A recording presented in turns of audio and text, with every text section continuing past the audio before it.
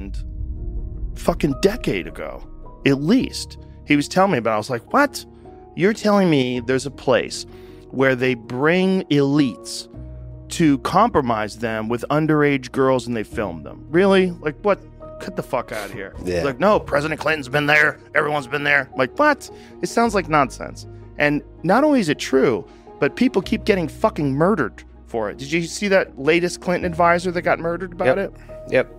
Yeah. Yep. Hung with an extension cord, shot himself in the chest 30 miles from his house, and they're calling it a suicide. And now even Elon Musk is asking, where's the clientele list? Yeah. We should probably see who's been to that island. Yeah, we should probably see who's been to that island.